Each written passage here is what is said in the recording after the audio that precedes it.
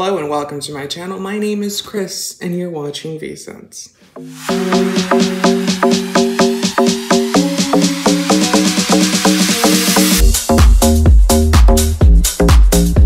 On today's video, we're going to be talking about fragrances that are essentially romantic. These are all fragrances that I would definitely recommend on either gifting to someone for Valentine's Day or to also provide, some nice comfort if you go on a nice date. So if you want to buy this for yourself and wear it, if you want to buy this and wear it to a nice date, you can, or you can also gift this to someone as a beautiful demonstration of love for yourself and for this person. So I have 10 fragrances. I have a couple of bonuses here. I tried to group them for essentially being, nice fragrances. All of these are going to be more on the private leaning for the fragrance houses. So I would say more like private lines of like Dior, Armani, Tom Ford.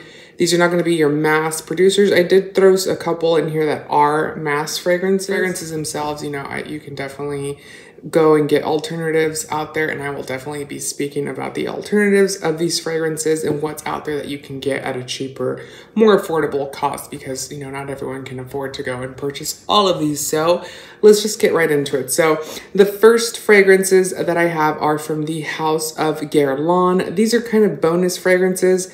I would definitely say that they are considered to be something that are more romantic. The first one I have here is Santal Royale. This is part of their Orient collection. So this is a very nice fragrance. It is a sandalwood true and true. It has rose in it. It has some cardamom in it. It also has very warm woody notes in here as well as a little bit of an incensey touch in there and a touch of oud. So very nice. This is more dark, more mysterious, more warm. I would definitely say it's something that you would probably not want to gift to someone, but it's a fragrance that you would definitely want to wear to a date, to be a little bit more mysterious, especially if the relationship is kind of new. If your relationship is a little bit, on the older side, maybe you want to throw something in there to spice it up. I would definitely say that this one is one to go for. The next one I have from Guerlain is Musc Noble. This is the bottle here. It is the red bottle.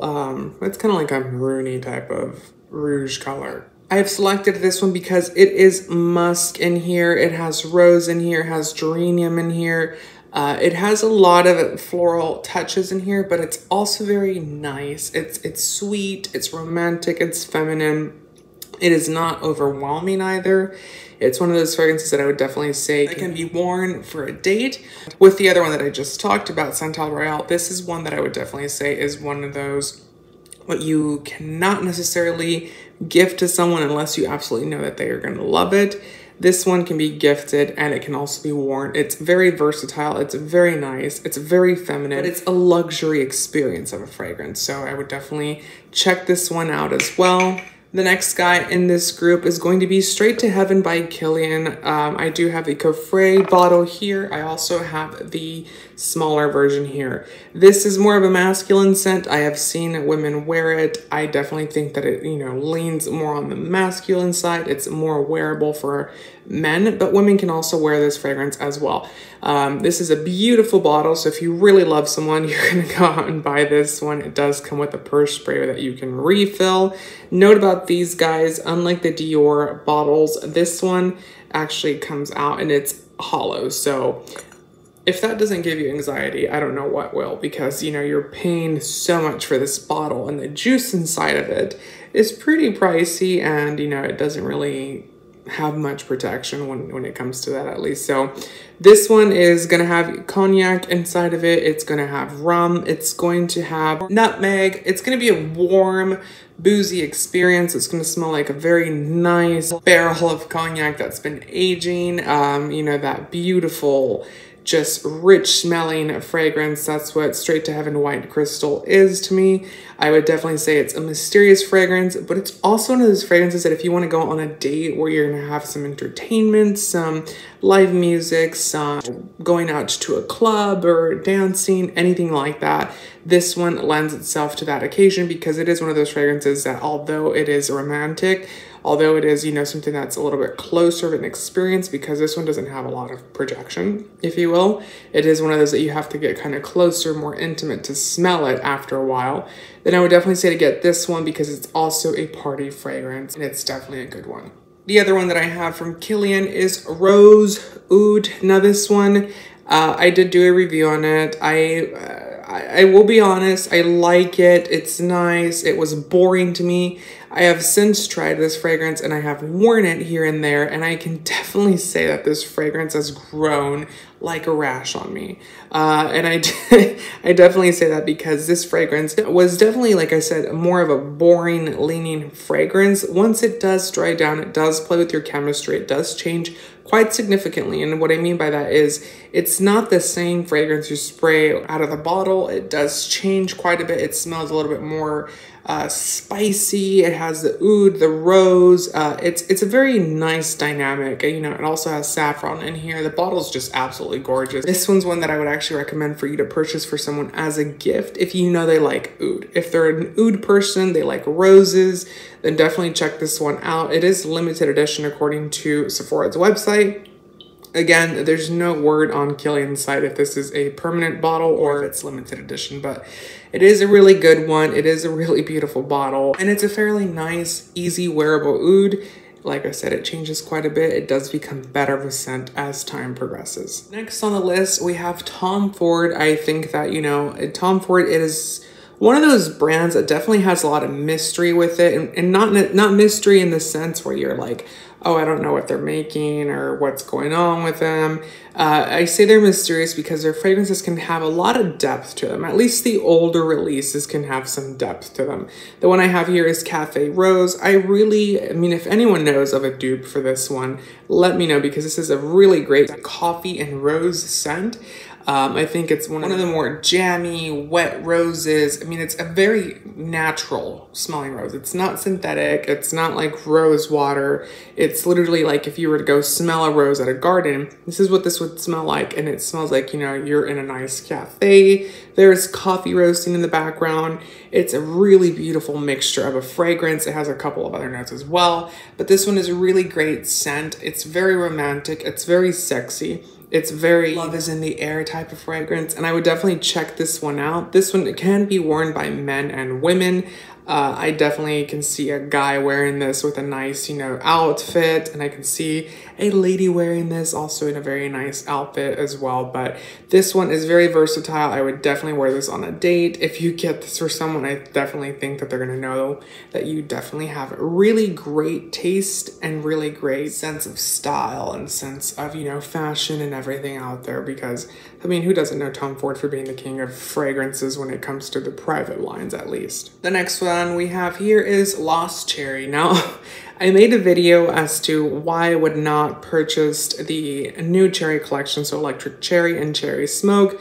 And I kind of went hard on this fragrance in that video, but I would definitely recommend this one because it is such a very, you know, it smells like cherry liqueur, so it smells like a date night as it is. It smells like a very expensive candle too, but it does smell like a date night because you get that very strong liqueur, you know, those roasted almonds in this fragrance, and it's very intimate. It's kind of like putting on a red lipstick. It is, you know, voluptuous, it is precious, it is glossy, it is red, it is very nice, and this one is definitely one that I would say would gravitate someone's attention if you're going on a date for the first couple of times, because it is so unique. It is very different, and I would definitely say that it's very suggestive, if you will. So definitely check out Lost Cherry. Just so you do know, Dossier does make a knockoff version, if you will, but it smells identical to this bottle. I would definitely check it out because, you know, this one's pretty pricey. I believe it's $5.50 for this size bottle,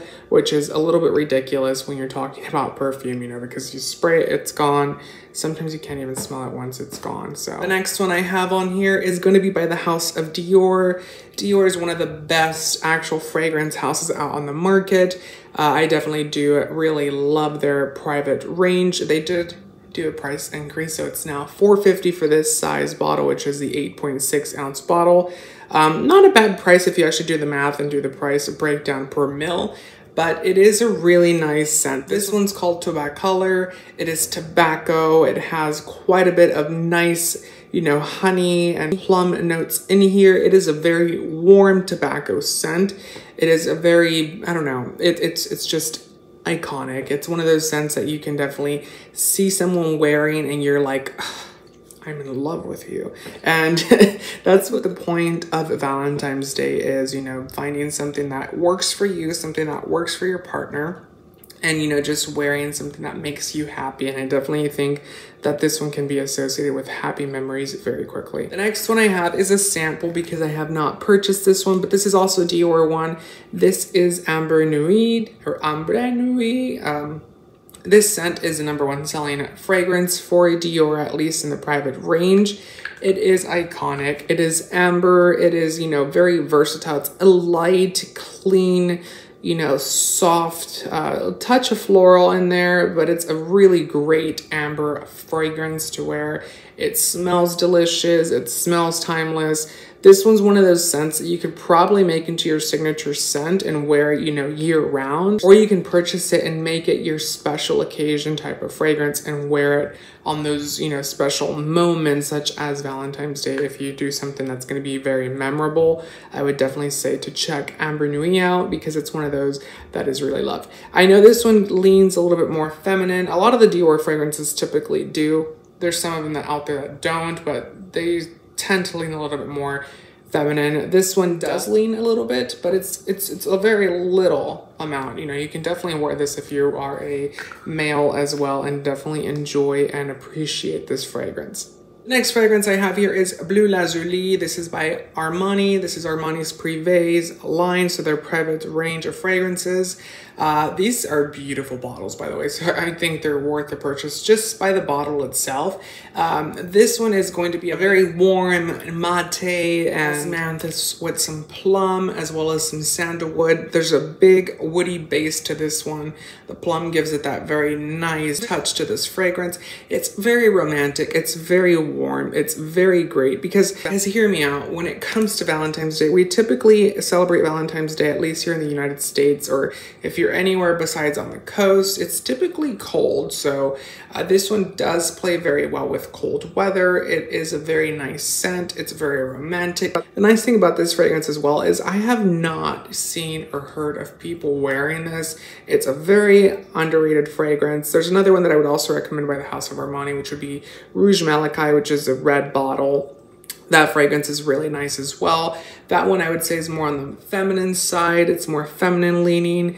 And Bleu Lazuli is definitely a true unisex fragrance. I can definitely see men liking this more than females, but you know, if you don't really care, I would definitely say that this one is a really great in the middle for the spectrum of gender at least. So definitely check out Bleu Lazuli by Giorgio Armani and let me know what your thoughts on this are. Next one I have is another Armani fragrance. This is Armani Code Profumo. This fragrance is, like I said, it is not a super wow fragrance. It's not, you know, going to be the best fragrance out there, the most unique one, but it is going to smell good and it is going to be affordable. It is a really nice scent. It's a parfum, so it's supposed to last a little bit longer.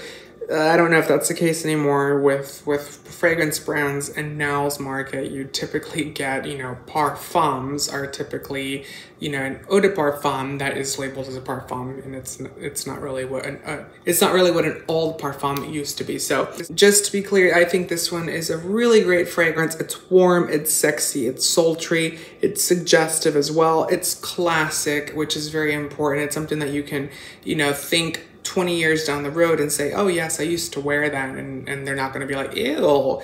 You know how whenever you get someone that says, oh, I used to wear Amouage by Givenchy, and you're like, oh, you did, and so you go to the store, you're like, can I smell Amouage? And then you go into the store and they're like, here you go. They hand you a little spray card and you're like, oh, this is grandma's perfume. I don't think this is going to be one of that, and I definitely think none of the fragrances on today's channel or today's video are ones that are going to age, you know, untastefully, and that's what's important about this. The next one that I do have here is by the House of Burberry. I have spoken about this one quite a bit This one's made by Francis Kurkdjian. It is a Burberry fragrance. He was a, perfumer for this guy. And this one is Amber Heath by Burberry. This is Burberry's signature range. So if you haven't seen this guy, it is, a very underrated fragrance line. The Burberry Signatures line has some pretty good ones. It also has some misses, but this one is a really great one. It is ambery. It has vanilla, patchouli, ambergris in this guy as well. So it is very well balanced. This fragrance I definitely think has a lot more notes in it than they actually put on their description because it's such a unique scent.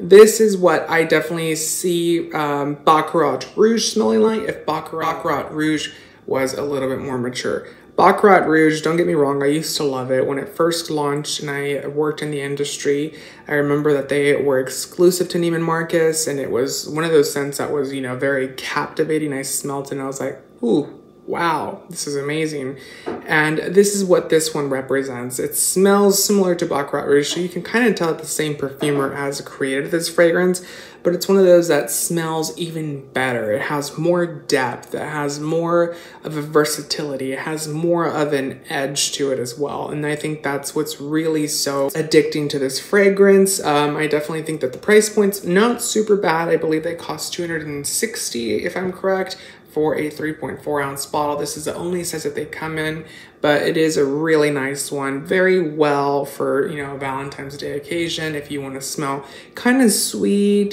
kind of, mysterious, but you also want to kind of give that vibe where you're like, I'm accessible to you. So definitely check out Amber Heath by Burberry if you are interested in something very nice. And the last one I threw in here, this one I kind of threw in here because I was like, why want a Louis Vuitton fragrance in here?